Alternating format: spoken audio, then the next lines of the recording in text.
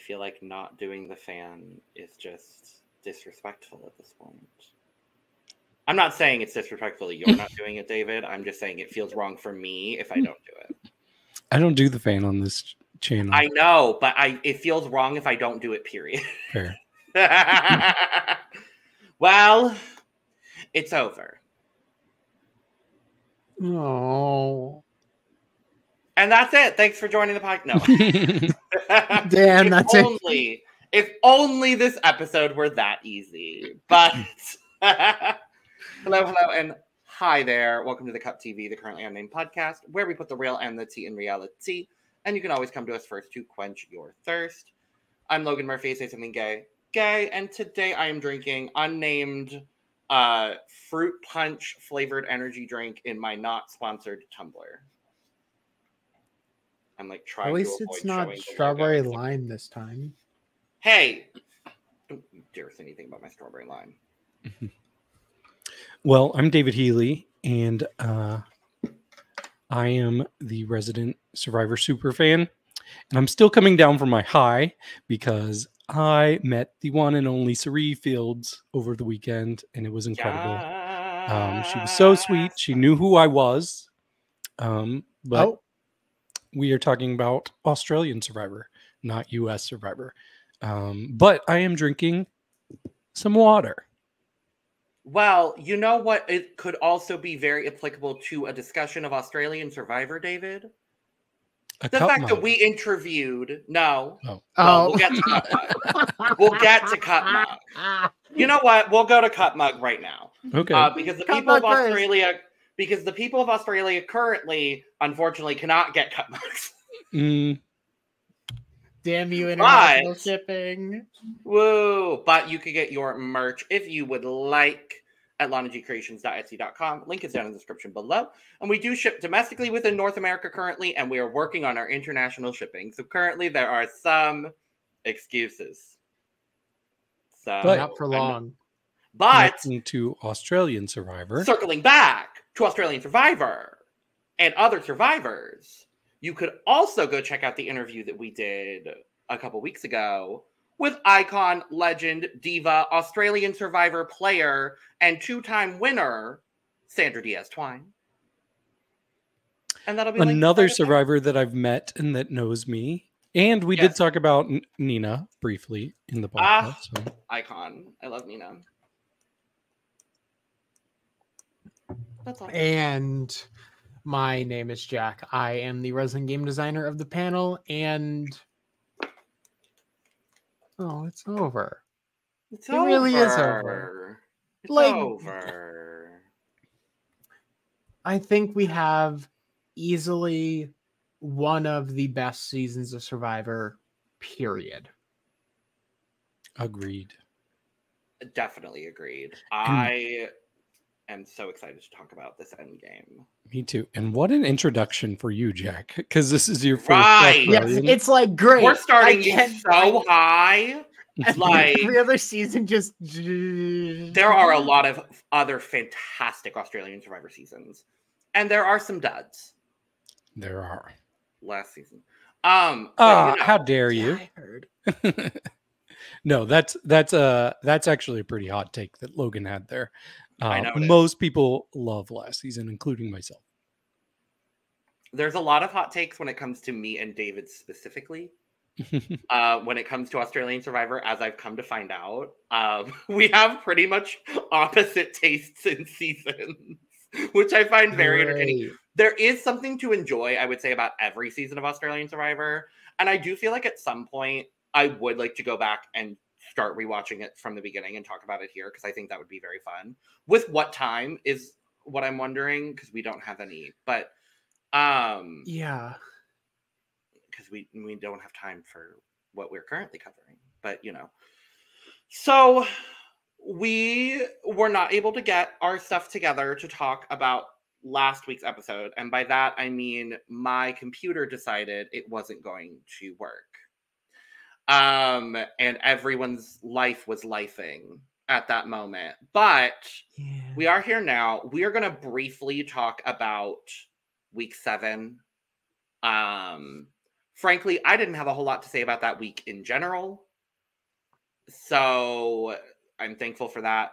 We are going to talk about the last 3 episodes of Australian Survivor. We're going to dive into the finale, final immunity, final tribal council. That left me a little underwhelmed, I'm going to be honest. But we're going to talk about all of that stuff. Before we do, though, make sure to subscribe if you've not already, because we are here almost all the time giving you almost all things reality TV. We've got 2 other channels as well with almost all things drag and almost all things Eurovision Song Contest. So you can go check those out as well. More fabulous things to come. And if you want to become a member of our channel and join the Tea Room for exclusive access and some early access content as well, make sure to go hit the join button over on our main channel or head over to Patreon. Same content, different platform. Those links are down in the description below. So, with all that being said, let's briefly touch on episodes 19, 20, and 21. Yeah.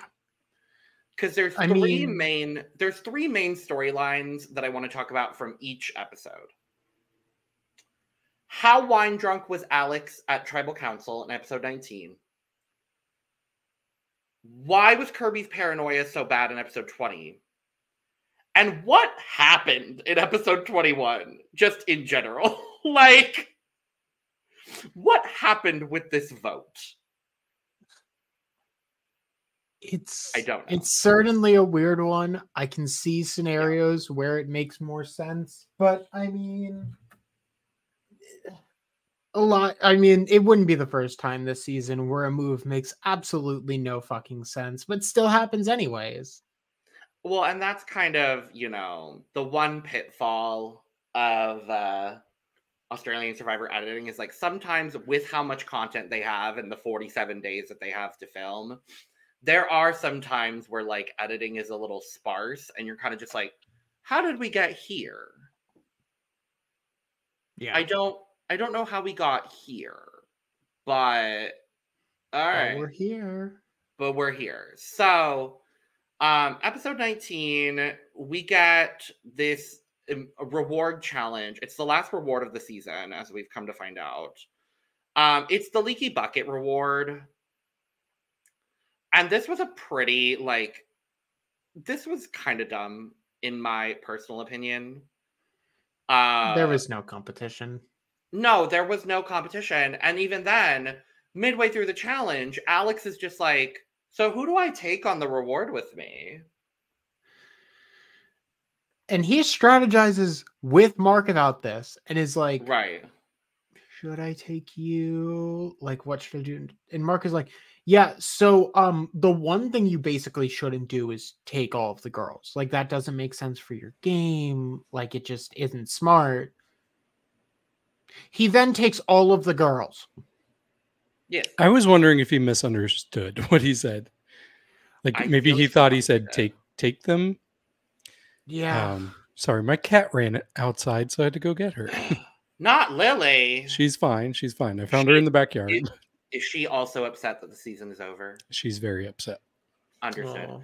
But yeah, so Alex wins the reward. He takes Caroline, Kirby, and Rihanna with him to their beautiful red wine spa. And my one of my favorite moments of the season is just Alex in the confessional with his glass of red wine. And I'm like, oh no, this is not going to end well for you, baby. This is not. Oh no. It's very Mike White coded. It's so Mike White coded, but almost in an opposite way. Like, it feels very opposite to Mike White. But we go to immunity, and it's the stand on the pegs for as long as you can challenge. And guess what? We'll see that again a few episodes later, but on a terrifying wheel. A terrifying wheel. Oh, God. They went right to Saw Trap. Honestly. Australian Survivor, the whole season kind of just is this, like, slow march to Saw Trap. Because their final immunity challenges are kind of always like this. Mm-hmm. I think of Brains versus Brawn. When I think of Saw Trap, that one is actually with terrifying. The spikes? Yeah, with the spikes. The cage of spikes. Give me a second just to like. Well, I will say that this challenge had one of the craziest recoveries I've ever seen in a challenge. When Oh, yeah. Alex falls all the way backwards, he's perpendicular with the ocean, like only a few inches separated his body in the Literally. ocean. And He was a goner. somehow he managed to pull himself back up And then still lost. and still lost. But Because put up a good Rihanna fight. wins. He sure did. He sure did. But yes, Rihanna wins immunity. It's a pretty cut and dry episode after that because the women are not trying to work with Alex. And really, the only person Alex has on his side is Mark. And that is very much so reflected in the vote. What I do want to also bring up is the this tribal where Alex starts to spiral and he's doing everything he can to save his game at the last minute. And it reminded me so much of our dear Kelly. And I was like, he has just become Kelly. And I loved it. I loved seeing it. I just, the audacity he had to look at Caroline and look at Ferris, two of the biggest players, honestly, in the history of Australian Survivor, and be like, what have you all done since the swap? Like, you have to do something. You've done nothing. And I'm like, excuse me? They've done a lot. They have a lot of moves that they can claim. Ferris was integral in Raymond pulling off the move that he did to take out Valeria. True, but that was kind of a behind the scenes hidden thing. Like Ferris wasn't owning up to that, which is smart. But yeah, I just like Alex. I think he had at this point successfully voted out one, maybe two people. Every other vote he did failed spectacularly. And so it takes a lot of nerve to call out the two of the Titans, even though it's Rebels versus Titans, and be like, you all have done nothing. And it's like, actually, maybe they've done plenty, but you just weren't looped in. And that's why you keep voting wrong every week. Yeah, Alex has had a consistent hot streak of switching to the Titans, mostly when they're about to be in the minority. It's honestly kind of impressive. He does get it right a couple times, but like it's not nearly enough. And then he goes home. And then he goes home because everyone's like, go home. It's okay. You can leave now. Bye.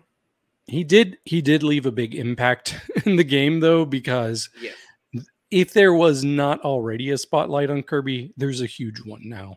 And I think his words, even though I think they were a little misaligned, they're still ringing in everybody's ears moving forward. Mm-hmm. Definitely.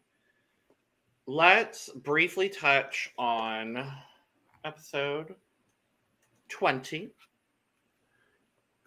where Kirby, because of Alex's words at Tribal Council, Kirby is paranoid. And Kirby is now in damage control mode. And she's going to every single person that she could possibly work with. And this is where we see the true reunion of Ferris and Kirby. Because Kirby decides that in order to work with Ferris, she needs to, for some reason, throw Rihanna under the bus. Yeah, this was an interesting conversation because Ferris is like, I don't think I need to come after you. Not yet. And Kirby is like, yeah, I want to go. I see myself in the final two with you. And Ferris is like, wait, really? Really? And I'm like, Ferris, even if she doesn't see herself in the final two, that's the smart thing to say. It's not smart to say, I don't want to cut you, not yet. Like I was like, why are you saying you're being a little too honest, Ferris? But maybe Kirby's somebody that appreciates that. Like if she knows where you stand in the future, she knows if she can trust you or not now. So definitely. Yeah, so she's spiraling. She's trying to make a women's alliance. She's trying to, you know, she's realizing things aren't solid with Caroline and Kitty. That's when she talks to Ferris in the middle of the night, offers up Brianna as a sacrifice. And none of that really ends up mattering, because we go to immunity, and it's domino effect, which I love. This endgame was a lot of classic Survivor challenges, and I was like, oh, yay.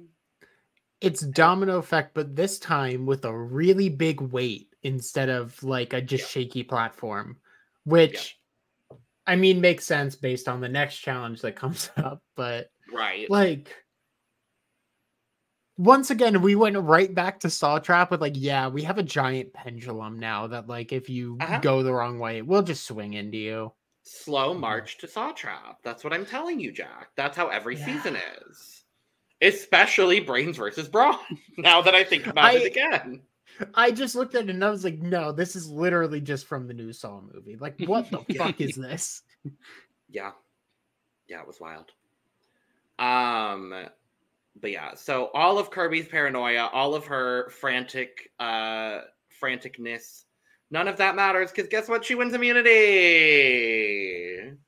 She finally goes 100% and wins challenges immediately, because of course she can. I mean, I wouldn't expect anything less. And her immediate response is, oh shit, I think I've now sent my number one ally home. And this winning this immunity, I think was the nail in her coffin. Because it kept her safe for this. It kept her safe for this tribal. But after that, she had kind of no reinforcements. See, but I think she needed it at this tribal council, because I absolutely think she needed it. They were already like, well, who's it going to be? Whoever loses between Rihanna and Kirby is going home. It was a lose-lose for Kirby, and it really only provided her another opportunity. She would have had to win out. Yeah. She absolutely would have had to win out to make Final Tribal. So, again, another pretty cut and dry situation. Is it Kirby or is it Rihanna? Well, Kirby has immunity. Therefore, it's Rihanna. True, but it really did come down to what are Ferris and Raymond going to do, because they had the numbers as the rebels. So if they had just stuck it out, things could have gone quite differently. And it's really hard to say, like, if it was a good move for everybody involved. Like Raymond, I'm like, I don't know if you would have had a better shot at getting to the end. I don't want to jump ahead, but maybe so. Maybe it was a mistake to flip over. If it ends up being the two duos. The thing is, if it ends up being the two duos, I think Ferris has basically everyone has a much tougher time beating Rihanna in any sort of endgame, because she's already proven she can just win it. She can win endurance immunities. And she would have won the final immunity. If she had competed in the final immunity, she would have won. She would have been up there for 6 hours.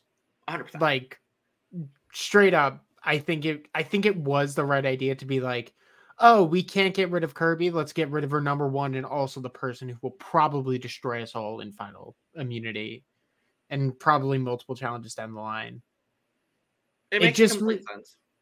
It just kind of morphed the who's the challenge target from Rihanna to Kirby. Yep. Which I don't blame. And then we kind of just see that happen again, like a little later on, but we'll get there. We do. So, episode 21 is where in this week, I'm like, how did we get here?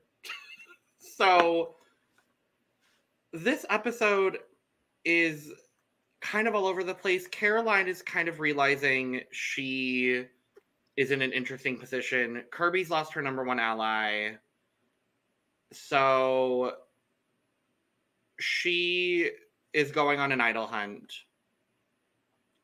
And of course, one of these two has to get the idol. Because that's just, the way that things are going to go here. And Caroline ends up getting it.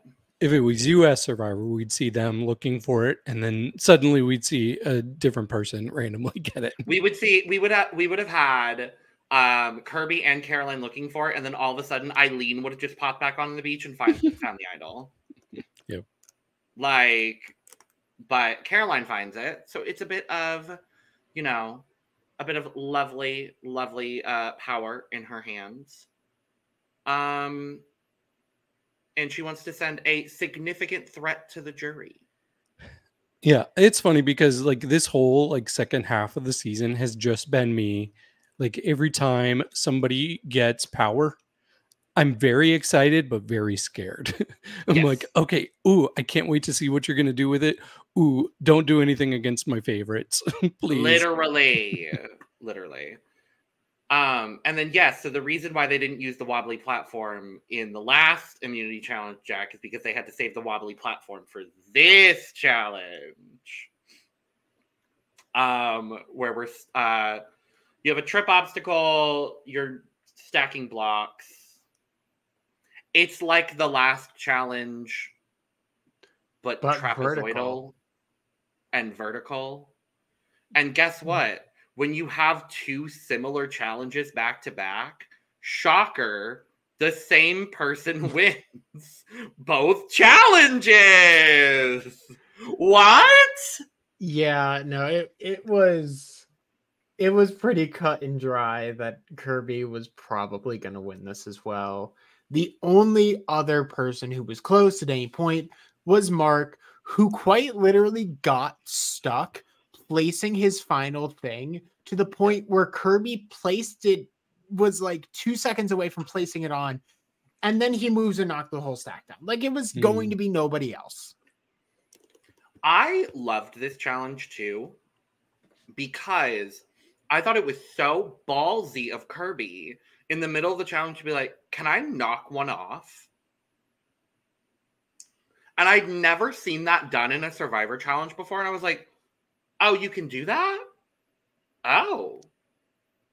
So she fully sense. knocks off, she intentionally knocks off one of her things in order to get a better stack. And I'm like, hey, it seemed to work for her.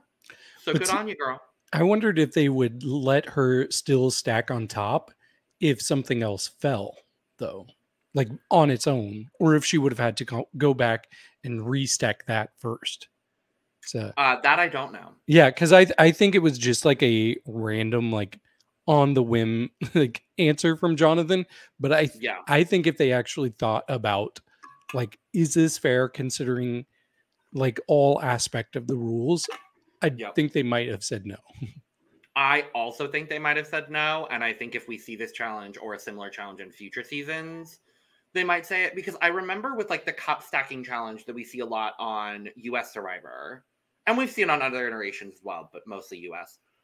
From what I remember in that challenge, I've never seen anyone in any of these stacking challenges deliberately knock one of their own off.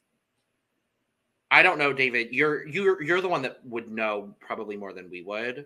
I don't remember any examples of that happening. Yeah, I can't think of one.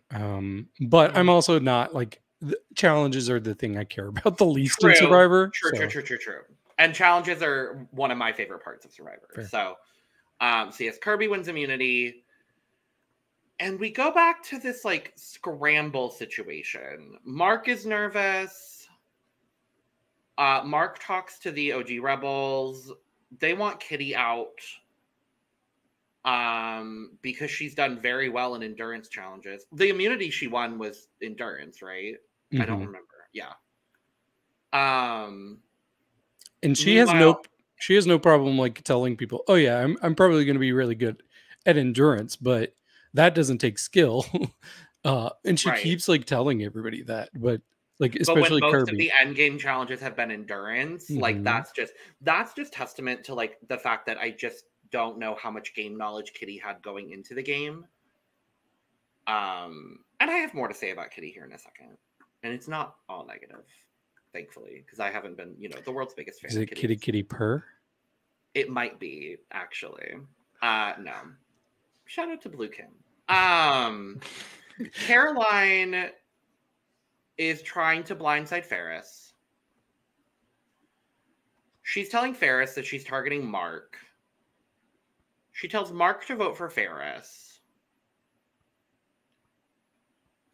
And none of that ends up working. And she doesn't want to tell Kitty at all. Right. She's like, I don't want to tell Kitty because Kitty has a big mouth. You're not going to tell your number one ally this plan? Who is she going to tell? Raymond? Like, genuinely, who is she going to tell? I honestly think it was just the fact that she's been so closely working with Kitty. She probably wants to go to the final two with Kitty. She needs to have things that distinguish her game from Kitty. So I think that was all it really was. Yeah. And, well, she figures out a plan where she's like, yeah, no, I can just blindside Ferris and take this big move for myself. Well, almost. So Caroline goes through with her, big plan. And her big plan and her big move is to play the idol that she found this episode on Mark. Which, there was a vote on Mark from Kitty. So, she did nullify one vote. Unfortunately for her, she probably should have used that on her number one ally because Kitty gets voted out. Yay! And Mark is like, yeah, I would have told you not to do that. Yeah. Because then, okay, so if she does play the idol on Kitty, who goes in the revote? Ferris? I mean, that's a good question. It could be a fire situation. I honestly think it would probably come down to fire because I feel like Kirby and Raymond would vote out Mark. Right. Fire. Oh, wait. No, the idol was played. No, it'd go to... No, but the idol in this situation would be on Kitty. Yeah. Yes, I'm remembering. Yeah, Kirby and Raymond would vote out Mark, and Caroline and Kitty would vote out Ferris. So it would go to Rocks. Yeah, it would go to Rocks. I don't feel like it would end up going to Rocks. I feel like, well, it would have to be unanimous at that point, huh? I think the women would switch on Mark. I think so too. That's where my gut is as well. I feel more confident in Caroline and Kitty switching on Mark than I do both Kirby and Raymond switching on Ferris. True, and it has to be tied. It has to be deadlock tied. So it would be the first tie of 1-1 vote with the others nullified. Then they would revote, and it doesn't have to be unanimous on the first revote. But if it ties again, then it would have to be unanimous. At least that's how it works in the United States. And I think it would be 2-2 in the first revote. And then once everyone talked, I think Kirby could convince Caroline and Kitty to vote out Mark. Yeah. So, Kitty, for the little bit she played under Caroline's wing of this game, you know what? Good for you, gal. Where's my kitty? Where's my kitty? On the jury. Yeah. Oh, we should tag Amanda and let her know. Yes, absolutely. Hey, Amanda. Kitty's on the jury of Australian Survivor. Was on the jury because we're already past it. Oh, true. But we found her. You're welcome. We found her. You can just go fly to Australia. Oh, she is actually going to Australia. So that works. I know. I was going to say she's literally going to Australia with Dawn. Period. Okay. Let's get into this week. Final week. of the season, episode 22. Yay. Where this is also, pretty straightforward.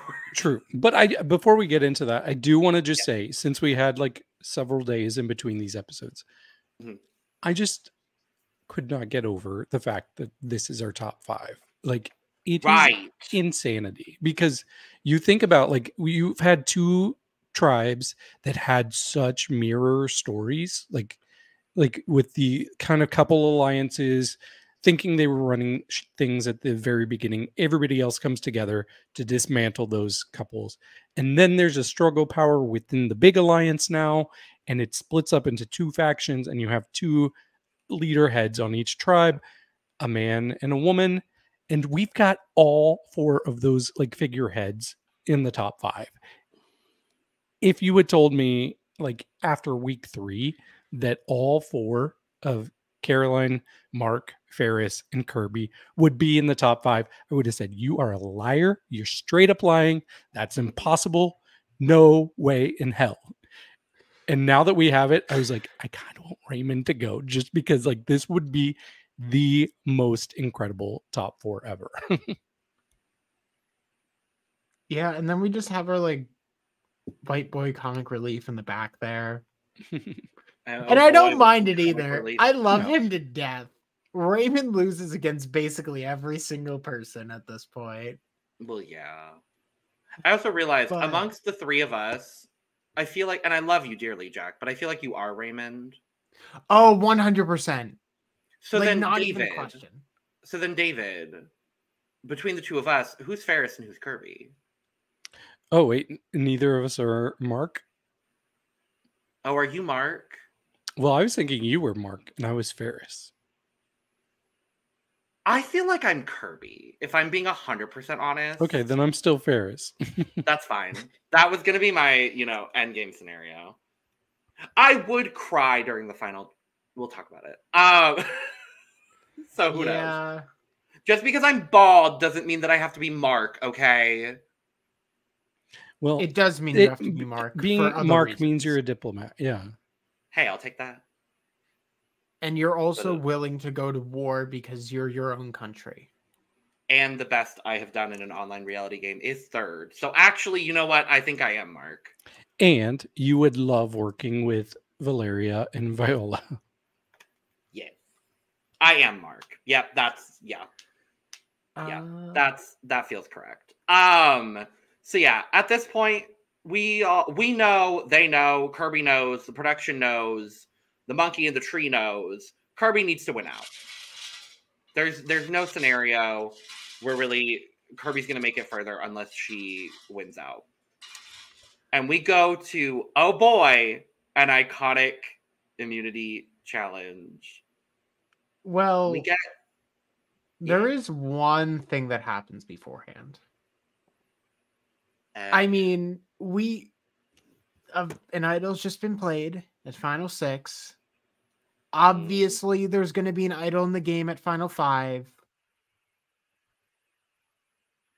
And Ferris kind of utilizes this in a way that we haven't seen in a good little bit of like, hey, I have the remains of my old, like my first idol. Let's just combine it with the idol that I got at Merge.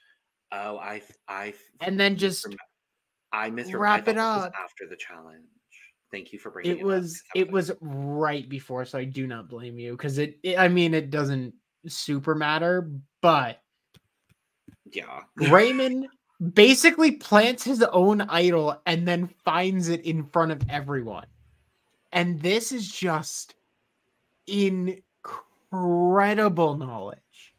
I will now perform finding my own idol. Which is like, it's like, yeah, and even later on, Ferris is just wearing their idol and being like, yeah, this is my idol. So it's perfect. Mm-hmm. I'm just going to say this. I think Ferris, more than anybody in the history of Survivor, has really maximized the strength of an idol. Yes. Like no one else. Like, it's incredible how much he was able to do with that. Like, he wasn't able to just save himself once. He wasn't able to just nullify votes on somebody that, like, honestly, using it when he used it wasn't even like the main appeal for his idol. He just maximized it, especially the threat, like not telling people about the idol, but then leaving some uncertainty. That kept it so that people were not willing to flush it, but also not willing to throw votes on him just in case. It's insane, like how well he maximizes his idol. It's so impressive. Yeah, I think when we have some time away from this season, I think we're really going to look at this season. I think this season is going to be pretty defining amongst Survivor superfans as far as like redefining what it means to have an idol and use that idol to its maximum potential. I absolutely agree with you, David.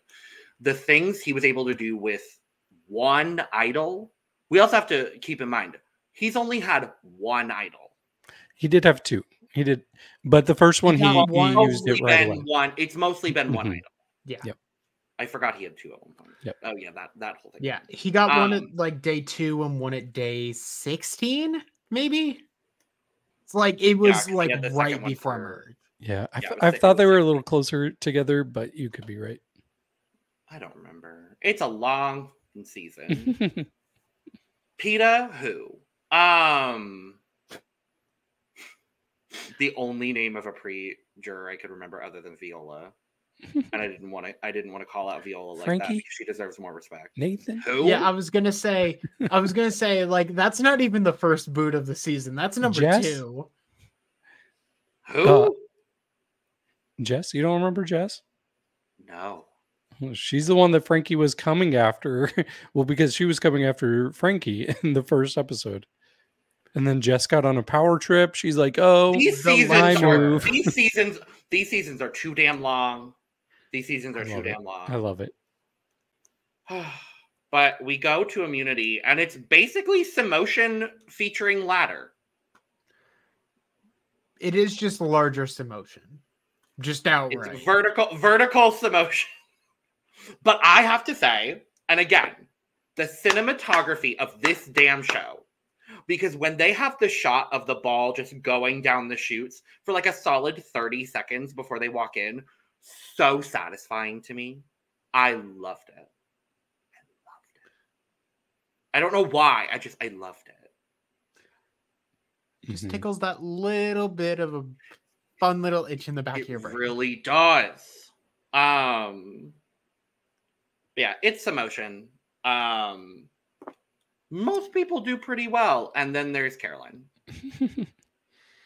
Yeah. Yeah, I particularly appreciated Ferris's strategy of continuing to count how many seconds it was taking, and I think that really is how I would have thought to do it too. But yeah, you have to divide it out by how many balls there are, and then I think the first two, you make sure they're separated. Like you don't have to do one halfway in between the other because that will come back to bite you. Like if you do it halfway in between each other, okay, then you got spots in between those for the other two. And then everything's equal by 4. Where do you put the fifth one? Where do you put the fifth one? So that's why I would just, right. You have to go by fifths right away, or else it will come back to bite you. And in this one, it was particularly hard because you would see when somebody put it in there too soon, they would know it, we would know it, and we're like, oh, it's just a matter of time. We have 20 more seconds before your doom, but it's coming, and there's nothing you can do about it. Yeah, I definitely think either like a third strategy or a fifth strategy is really, really beneficial for a challenge like this. Because I've thought about it if I were to ever do it, and it would be like having it at like obviously the first point, and then the second one I would have it like the fourth point. So like let it go most of the way down, and then once it hits like the fourth main spot, you drop it. And if you're breaking everything up into 5 chunks, the way that I've thought about it is to do like 1, 4, 2, 5, 3, if that makes sense. I don't know if I'm verbalizing that in a way well enough to like convey what I'm trying to say, but like definitely spacing them so that way they're close enough together, but you also have a decent space to add the next one in. I thought Ferris on this challenge was spectacular with it. Obviously, Mark was as well, and that ended up being the last two people left in the challenge. And at this point, no one had won immunity in the top 5 except for Kirby. She went out early. And Mark barely squeaks out Ferris for his first immunity win. Yay. Woo! Yay! Go Mark! And then we kind of know what's happening. The rest of this episode is very cut and dry, unfortunately. It's basically because with the feigning that Raymond has an idol, it's the vote basically comes down to, well, is it going to be Kirby or is it going to be Caroline?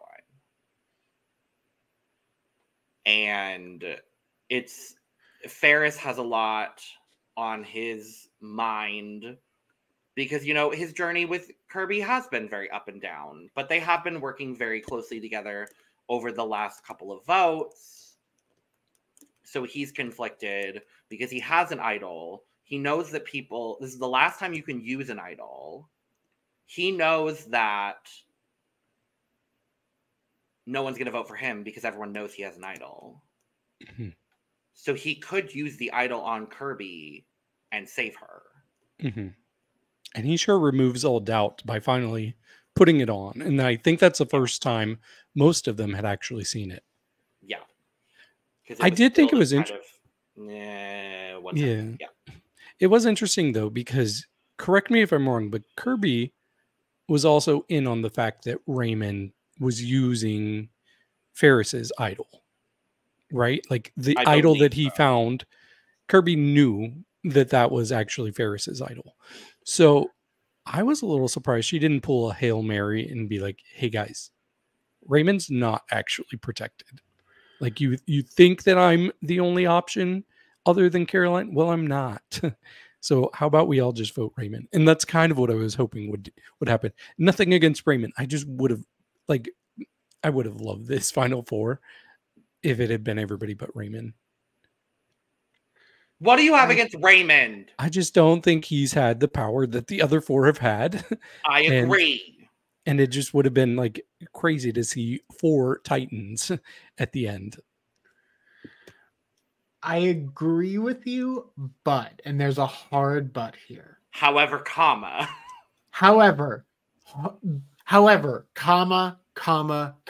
my comma key is broken.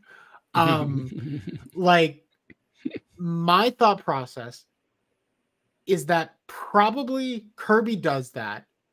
She loses any chance of Ferris playing the idol on her.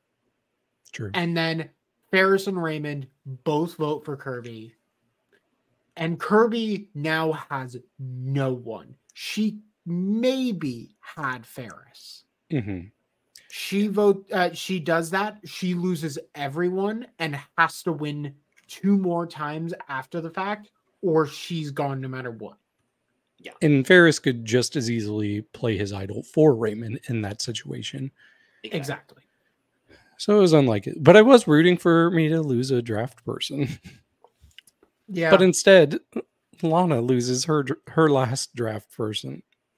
And we lose who I'm going to say an icon of Australian Survivor, in that we lose Kirby. Robbed 5th place queen. Mm-hmm. G. Otis.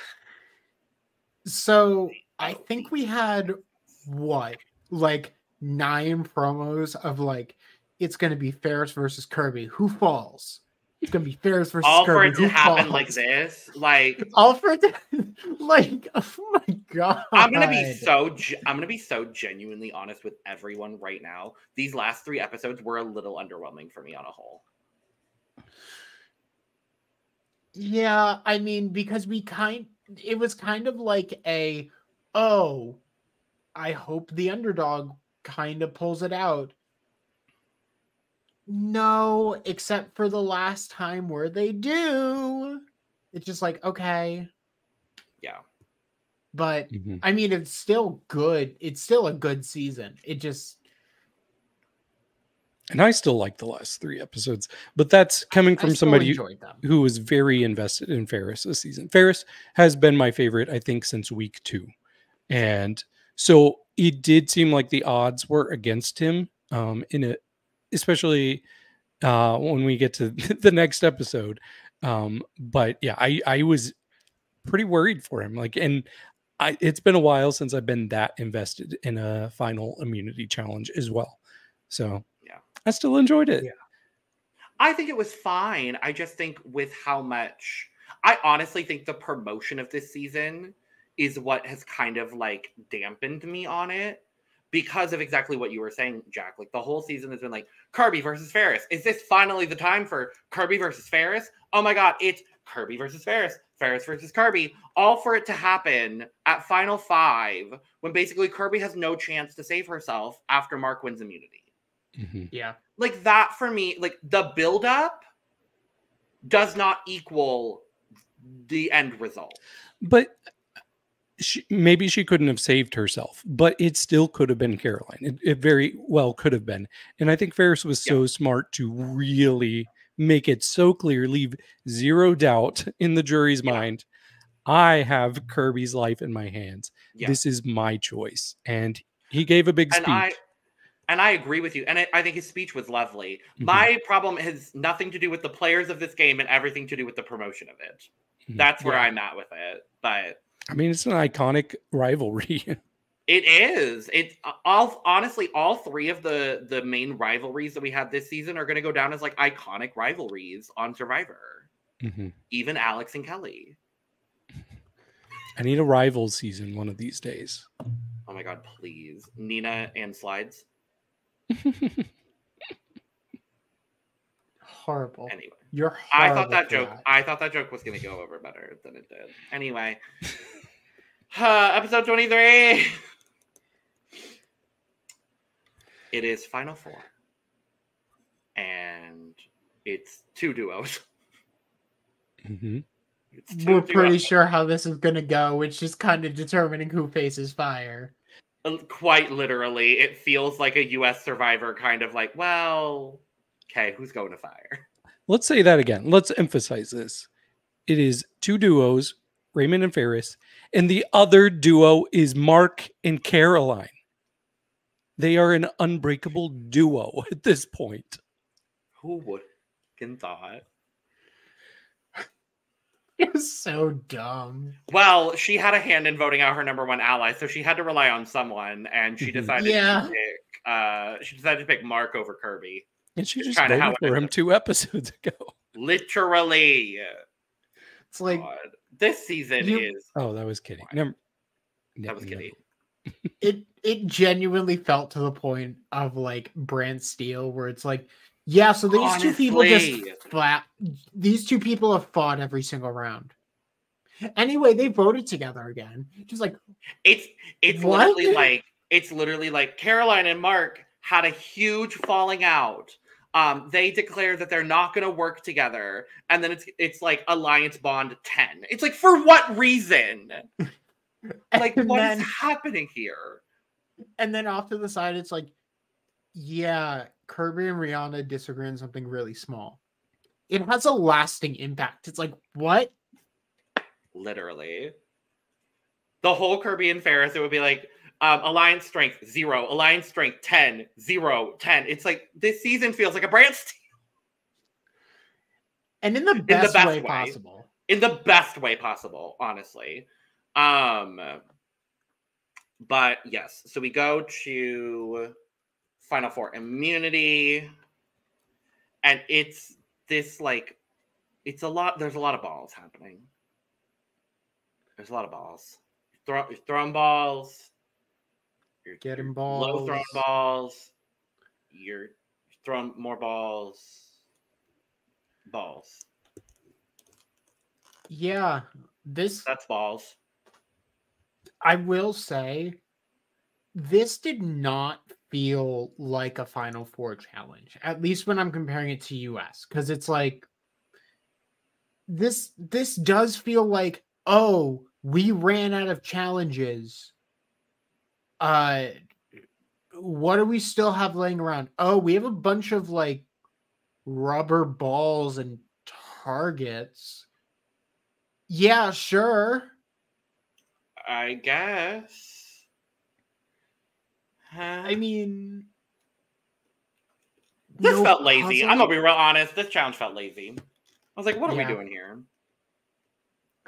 It somehow felt like too much and nothing at all at the same time. It's like, okay, so we have a station where you get a ball and you throw it at a target, and then you go through an obstacle course, and then you throw a ball at a target, and then you go through an obstacle course, and then you throw a ball at a target.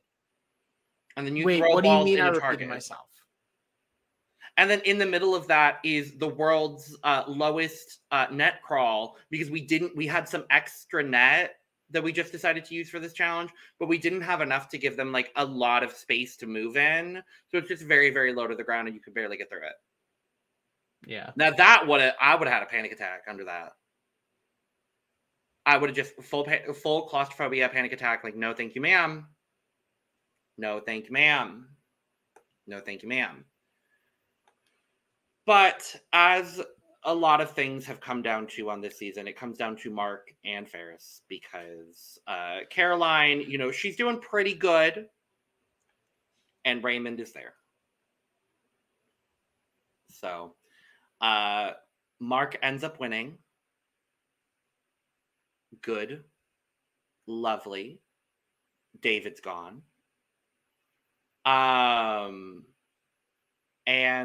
So Mark wins. And so Ferris now has the decision on whether he's going to vote out Caroline or whether he's going to vote out his number one ally of the entire season, Raymond. Yeah. So, yeah, I mean, we all know where Ferris is voting. It's kind of a matter of, is this going to tie? Or is someone going to vote out their ally? Mm-hmm. But, I mean, he's made these promises. Yeah. He's made final 2 agreements with everybody. So, surely he's going to stick to them all, right? Yeah. I mean, basically at this point, it's just Ferris and Raymond deciding who Raymond's going to go against. And honestly, this part, I'm not going to lie, I'm confused why Caroline. Like, why Caroline for fire making here? Just throw Mark in. Okay, Mark's mean. Oh my God! So darling, remember the challenge that we just talked about? Where Mark? No, I really don't. Here, I'll throw up the banner for you again. Mark won immunity. Yeah, that doesn't say Ferris. No, that says Mark.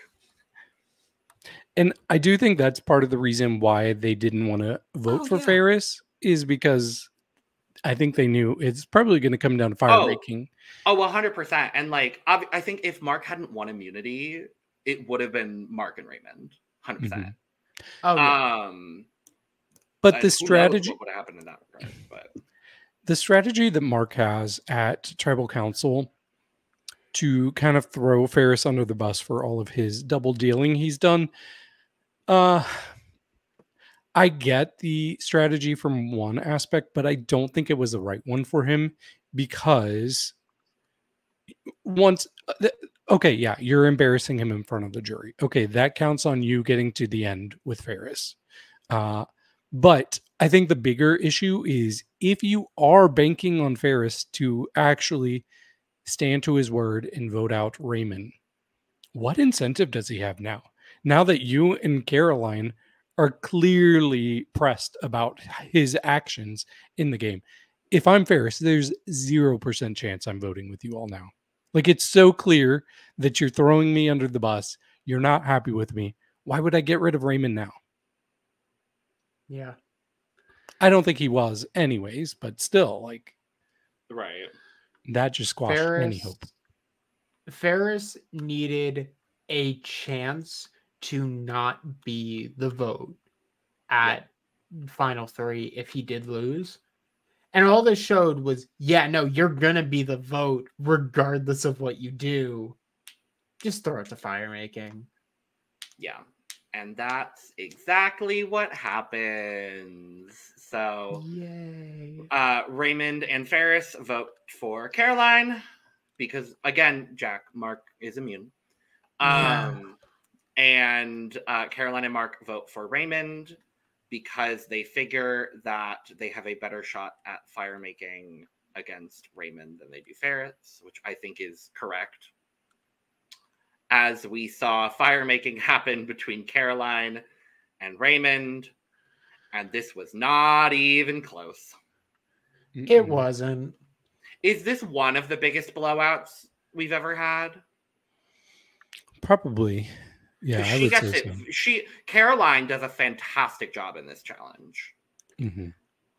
Raymond probably loses to people who have lost fire making by a good margin. Like, it's bad. He loses to Sandra and Becky. Yeah. No, he doesn't lose to Sandra and Becky.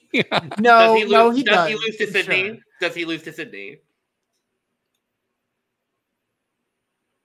Good question. Maybe.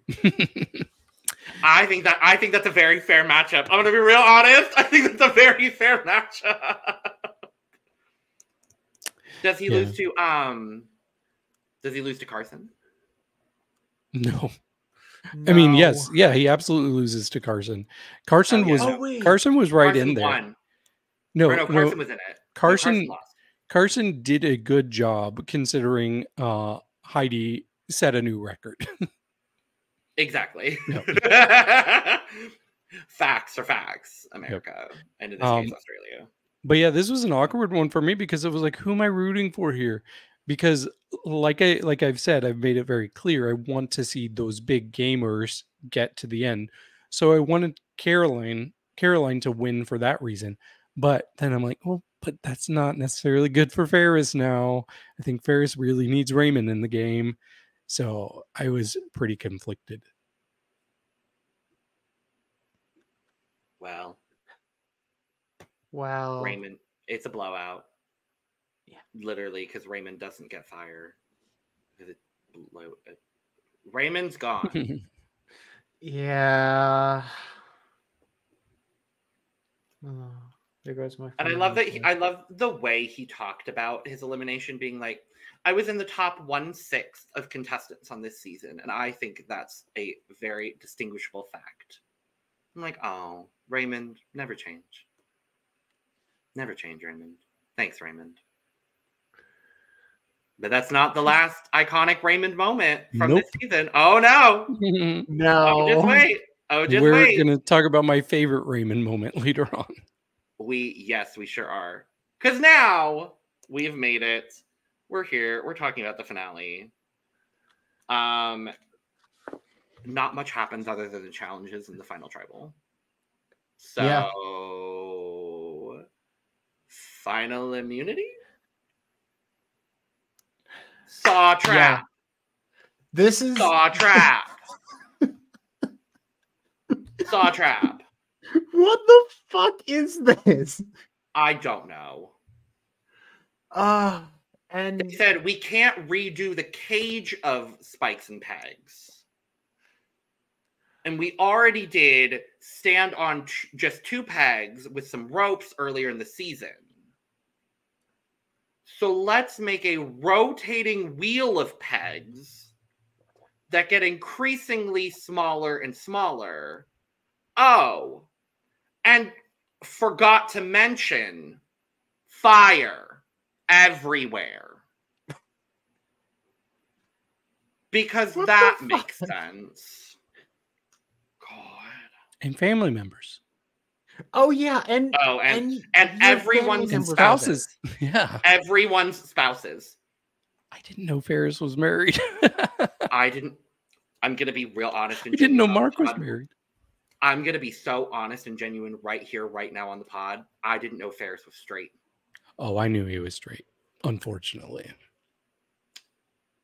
I had a good feeling, but like there was always a chance. I really Dash. wanted the fantasy of this season to be the two homosexuals going against each other. I really did. Like I really wanted that for my soul and for my body.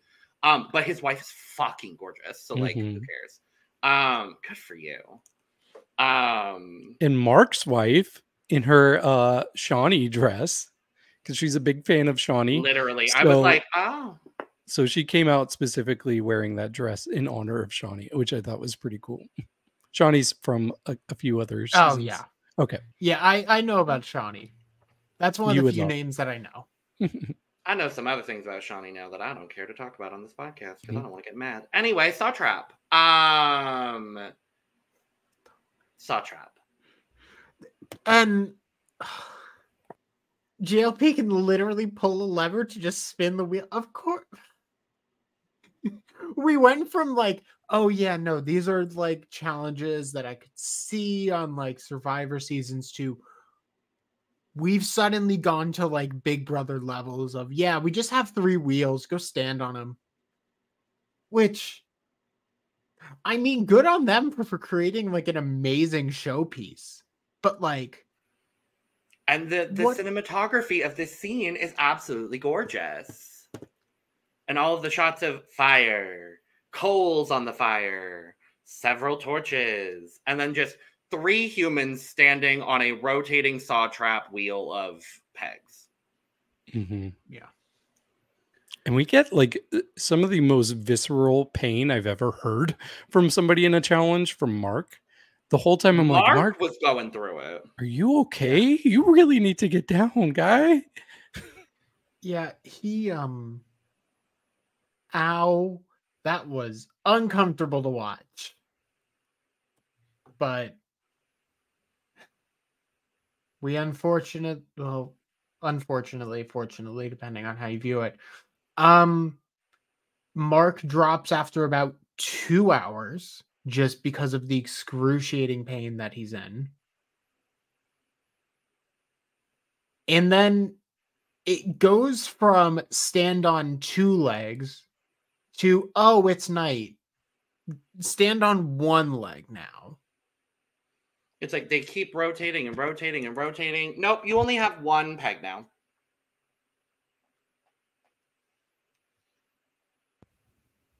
Yeah, so. It was definitely intense. But like it really does come to willpower. And you can tell like who's the hungriest for it.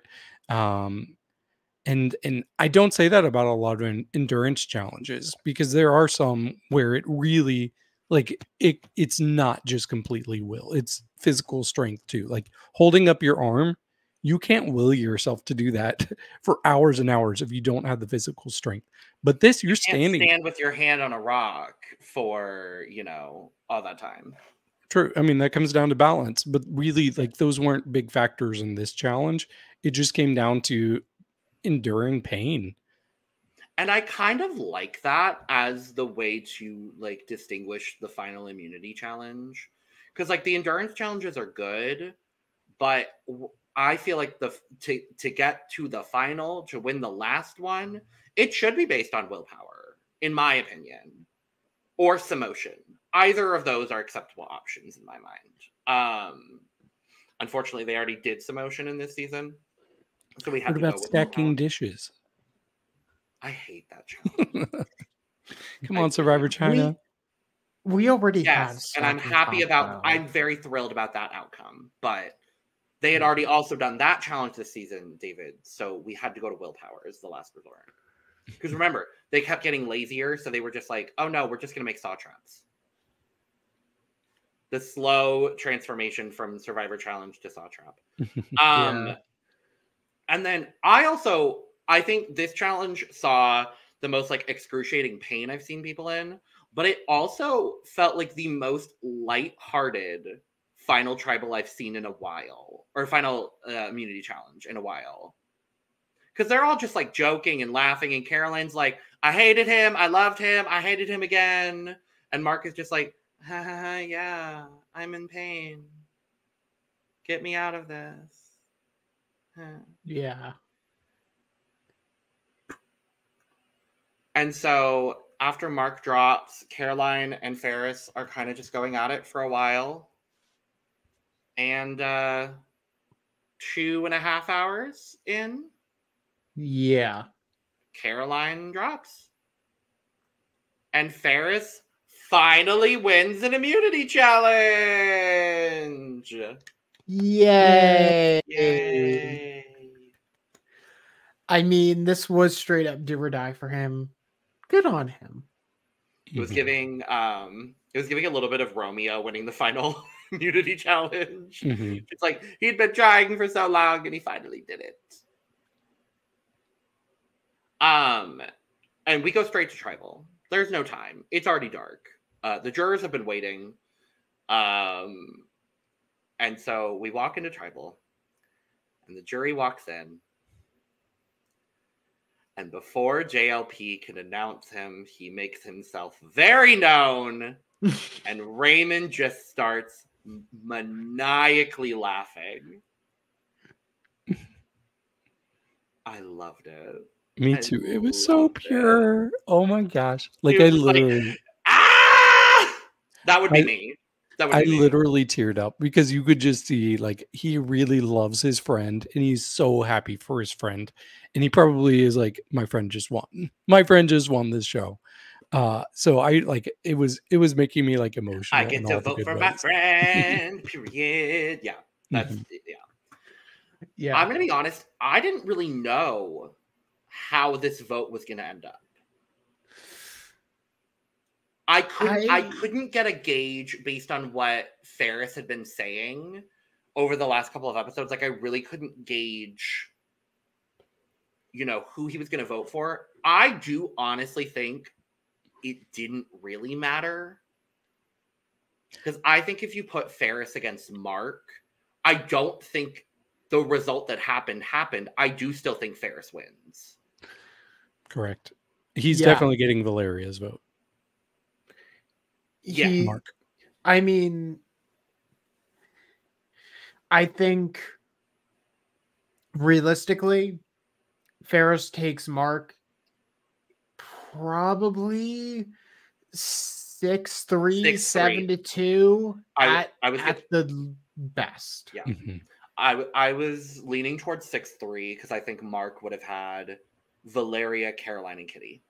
Those are the three that I think. Or at the very least, Valeria, Caroline. Kitty's kind of up in the air, honestly. Yeah, because I thought for sure Kitty would be a Caroline vote. Me too, bestie. Me too. We'll talk about it. We will. I do. For me, I think it came down to Mark and Caroline. If they're getting votes, it's for two very different reasons. If people are voting for Caroline, they're respecting the power she did have, the moves she did make. And Mark really didn't have many moves that worked for him. So if they're voting for Mark, they're voting for Mark because they like Mark. Yeah. Yeah. And because he kind of had to play as a bit of an underdog for the bulk of the season. And hey, there's nothing wrong with voting for an underdog at the end. Right. Because it is a series of moves in itself to have to basically fight for every single thing that you've had in the game. Yeah. But no one got the opportunity to vote for Mark because Ferris votes for Mark. I also want to say, I like that Caroline was like, if you want a challenge, take me. You want to go against the best, take me. Because I think that also like played into his ego. Because Ferris didn't look scared. Yeah. And I think the threat choice, quote unquote, in this scenario would have been to take Caroline. For sure. So yeah. Bye, We Mark. lose our diplomat. Oh no. I love how swear to God. Go ahead, Jack, sorry. The only times that I can remember him mentioning diplomat is the first 3 episodes and the last 3 episodes. I don't think he was relevant outside of those episodes. Like not as much. He said it so much. My point was literally going to be, I'm so happy to never hear the words diplomat or midwife ever again in my entire life. Like, so thrilled. Never want to hear those words again. Because every damn confessional that Caroline had was like, as a midwife. And I'm like, I don't care. Respectfully. I know they're making you say this because it's TV. And I get it and I understand. But, like, I don't care. I don't care. We do need to remind the audience of your one major character trait. And that she's a midwife. But, yeah. And that he's a diplomat. And that Ferris is from Western Sydney. Those are the 3 things I'm taking away from this season. So. Well, with Mark leaving, it's official. There was Jack's last pick left in the draft. So I win the draft either way. But to be honest, like if I had first pick, I absolutely was going to take Mark in the draft. So Ferris was actually my 3rd pick overall. I wanted Mark, then Valeria, then Ferris. What the hell were we thinking drafting Ferris 3rd in that case? I mean, it kind of makes sense if you think about, like, Mark had such a strong group of first 3 episodes. So it makes sense that you picked him then. And then Lana picked Viola. She's rooting for everyone black. It fits her strategy in drafting. And like nobody would have guessed she would leave that early. But then I had the next 2 back-to-back picks, and I picked Valeria and Ferris, 2 people I thought had very strong edits. And even up to the point where Valeria left, I still thought she had a chance to win this season. Yeah. I think had she not been taken out in an unfortunate napping accident by Raymond, I honestly think there's a universe where she wins out. I can see it as well. Because I think a lot of those endgame challenges would have been very, very suited for Valeria. I think Valeria has a great shot at final tribal, especially if Rihanna is not in the situation, because Valeria had been doing consistently well in the endurance challenges too. And I think she's got enough athleticism to do well in like the balancing challenges. I think she could have done pretty well in that Final 4 disaster ball challenge. So, you know, I need duos. I need a duo season, and I need Valeria and Viola, please. Thank you. Mm-hmm. Duos versus rivals. Well, no, just duos in general. It doesn't have to be all rivals. I know, that's what I'm saying. Like, have like a team of like people that work together and a team of people who hate each other. Oh, see who does better.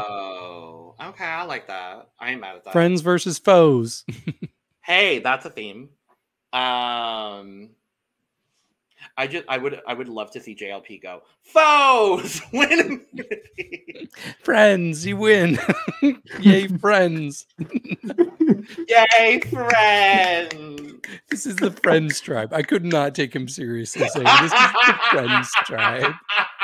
And they have a swap 2 days in because like JLP's like, I can't do this. We need to call them something else. That's it'd probably be allies and foes.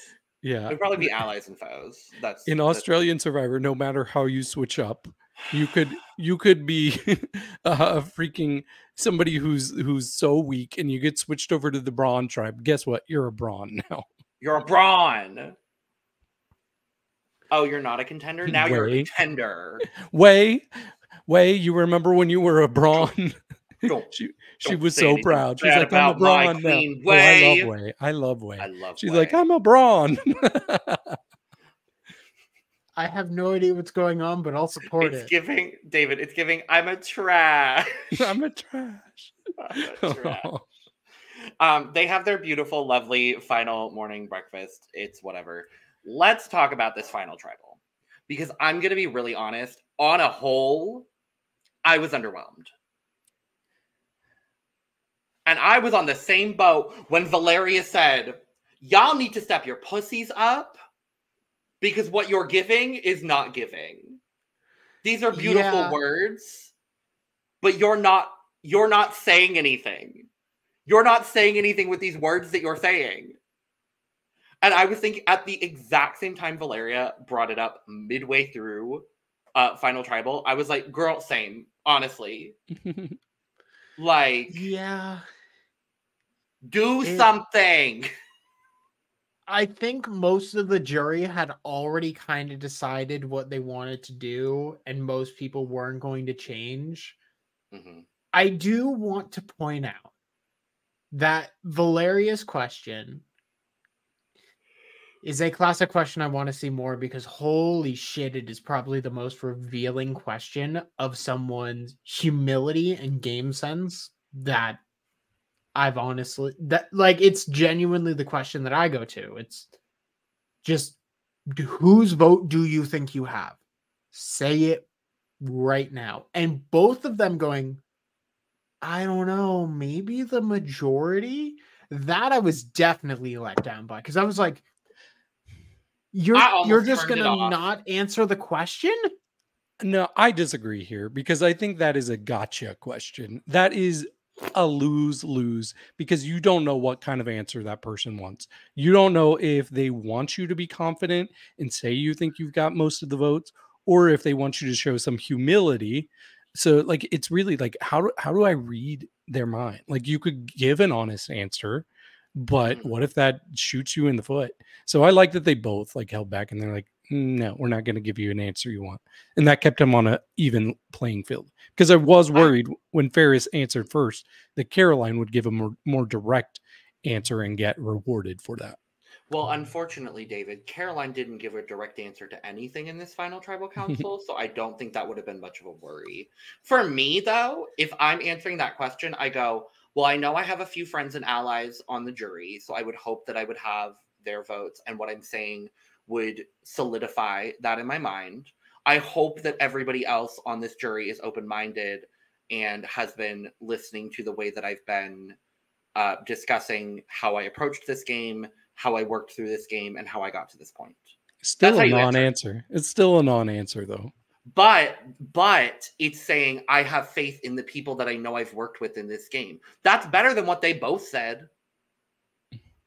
That's a little bit better, at least, because at least you're giving a little bit more. Because I agree with you, because I didn't like the way either of these two answered, but I also wouldn't give a direct answer personally. Right. That's just me and like the person that I am. But giving something a little bit more concrete, like I know I have people, like my allies are sitting on jury. So I would hope that my allies would back me and back the game that we played and the game that I played, even if I were the one to take them out. Yeah. And it even like beyond just how do I appease Valeria, you have to think of the ramifications of everybody else on the jury listening. Like if you make it so clear that you think you got their votes locked up, people might be insulted by that and switch their vote. So like I said, it's a very tough question to answer.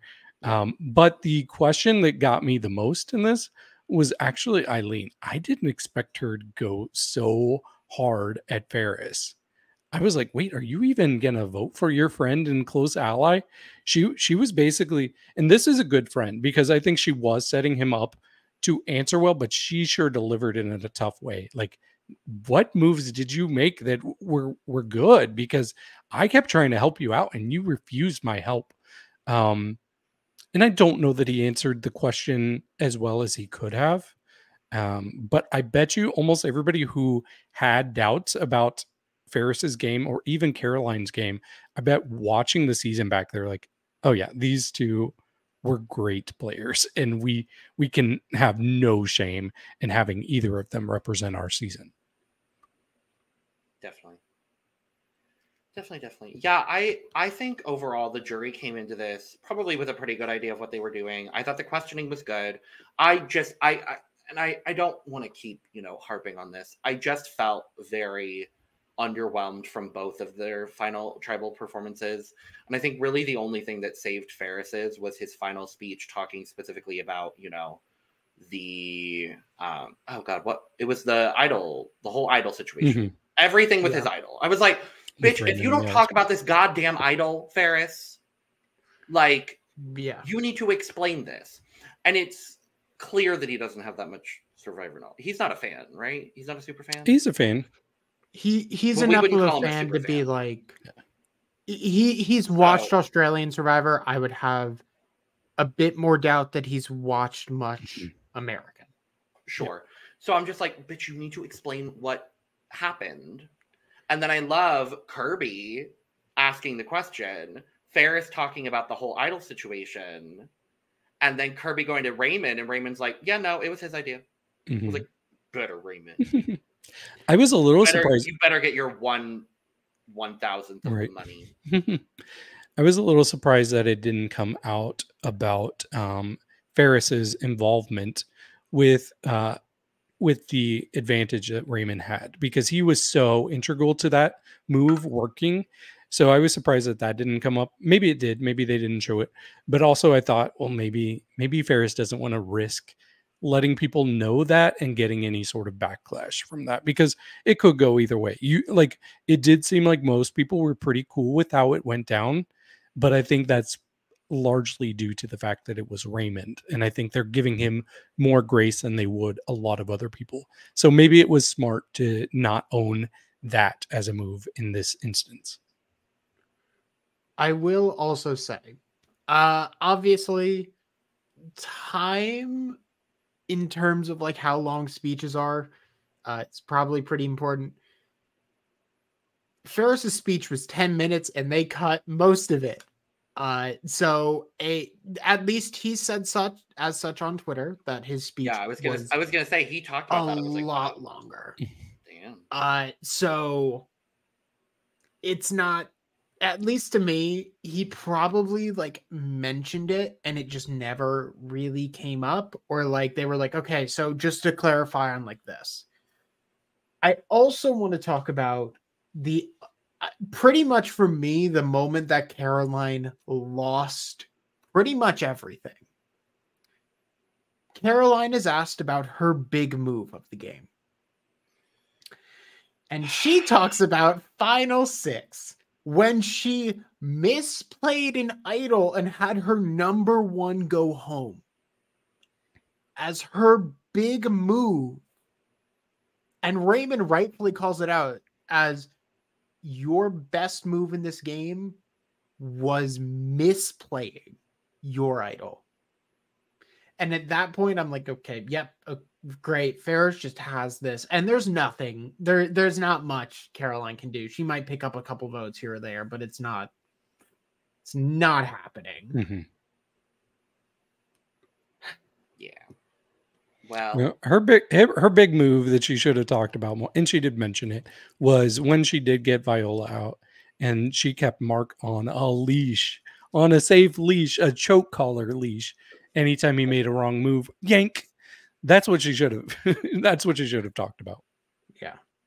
But I mean, we literally have an idol that was misplayed versus that saved Mark when he didn't need to be saved, versus Ferris using an idol that didn't even exist to save Raymond.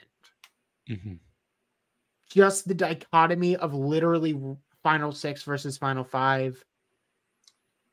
It's kind of a blowout. And that's why it was a blowout, a unanimous vote. And the winner is Ferris. Yay! Yay! I really thought Ferris as a winner of this season was too obvious based on all of the editing. And I'm so happy I was wrong. I am so thrilled that I was wrong. So thrilled I was wrong. Mm-hmm.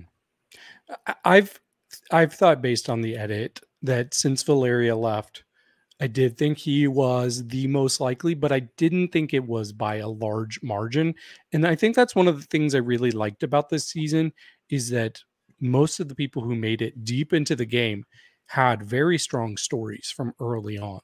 And they were all people that we saw their thinking, their strategy throughout. And that's so important with this show in particular, because they're not going to just let somebody win and we don't get their story from early on. Even people like Pia, like she had a pretty quiet edit especially the first half of her season, but we got it in the very first episode about how she's an actress and how she's going to play a quiet game. So like early on, I knew Pia was winning.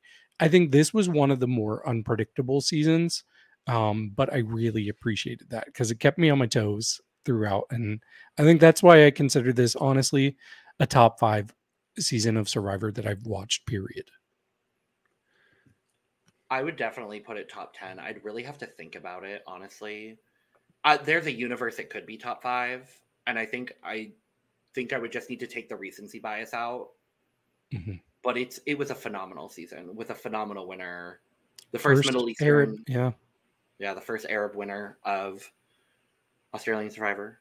And we haven't had one in US. So I was about to say Survivor, period. Yeah, I think it might be. Survivor, I don't know about like South Africa. On at least English speaking Survivor. So I believe I'd seen it. First Middle Eastern and Arab winner of Survivor, period. Second Muslim to win after Gabler.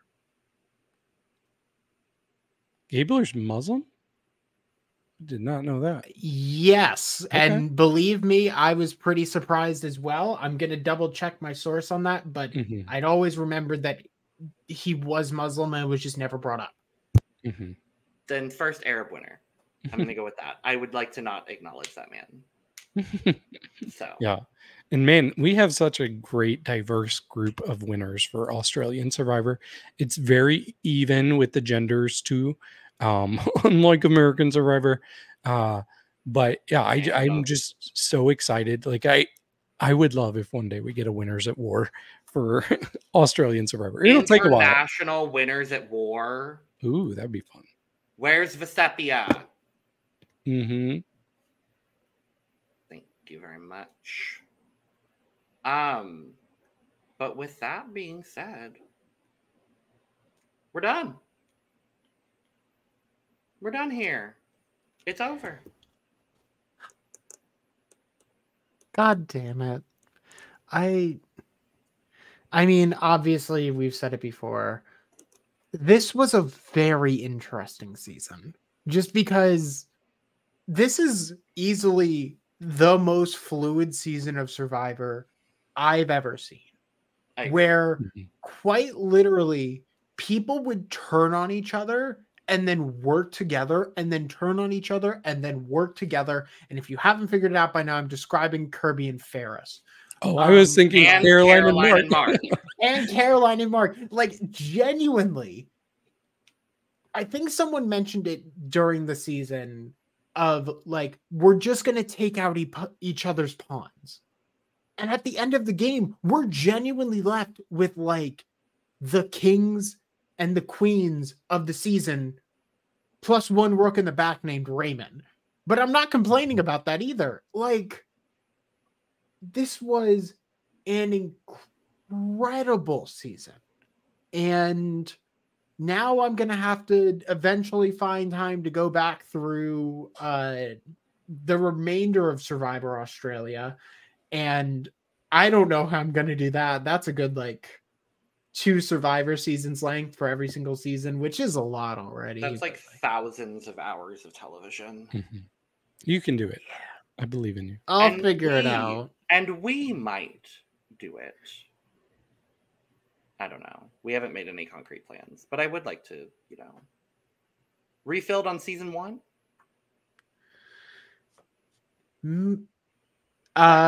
Season 1, 2005. No, or like God, no. 2017, because like those are 2 different branches. Is it really 2016? I want to say. Yeah, I was gonna say it had to. Or 2015. Was it? No, 2016, 17, 18, 19, 20, 21, 22, 23, 24. So 16. Oh. Yep. You just subtract 8 from this year, because this counts as a season this year. So you can't subtract 1. You have to, or you can't subtract 9, because then you're taking away a year from this season. If that makes sense. Yes. And on that note, we're going to get out of here because we've been talking about this season for so long. But David won the draft. David won the draft. I'll take the wins when I can because I don't get a lot. Good job, David. Thank you. You know, it's easier in the drafts where we just pick people and there's not points. So True. Yeah, it's a must-win draft. I wonder if there were points involved with this. Whether if there were points involved, I would have like killed it. Like, well, at least based on like because I had 3 of the final 4. True. I consistently had either the same number or more than Lana and Jack the whole season. So true. Yeah. Well, it was pretty close the whole time, though. So yes. Well, with that being said, if you are missing out on more Survivor content, don't worry, because we are covering Survivor 46 here at the Cup TV. So make sure to check that out. We've got a lot of other reality TV content here as well. So if you want to check that out, make sure to subscribe, like, and share on your way out. Hit the bell so you know exactly when we drop all of our fabulous, lovely, wonderful episodes. Check out the description below for all of the links to our other channels, the links to our membership pages. You can go follow us on social media as well at the Cup Pod on Twitter, Instagram, and TikTok. You could go follow the 3 of us if you really wanted to. And you could also go get your merch if you are currently living in North America. We're working on other international options. Thank you so much for joining. And with that being said, cheers. cheers. cheers. Ooh. Woohoo. You know, Bye. I really thought for a moment, just because US Survivor is $1 million, I thought Raymond was proposing $100 lunch, in which case I was going to be so confused how much. No, honey, no. No.